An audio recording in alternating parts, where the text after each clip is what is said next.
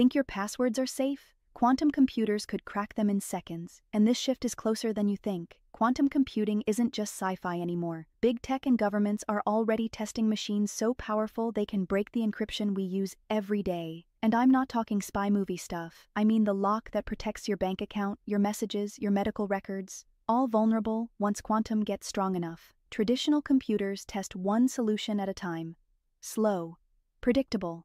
Quantum computers test millions at once. That's what lets them smash through today's security like it's nothing. Here's the scary part. Hackers don't even need quantum power yet. They can steal your encrypted data now, store it, and wait for quantum to catch up. It's called harvest now, decrypt later, and it's already happening. But the good news? Cybersecurity experts are working on post-quantum encryption, new locks designed to survive quantum attacks. The US, Europe, and major companies are already preparing. So what can you do? Turn on two-factor authentication, update old devices and software, use messaging apps that adopt stronger encryption. And stay aware, the transition is happening behind the scenes. Quantum computers won't ruin privacy overnight, but the shift is coming.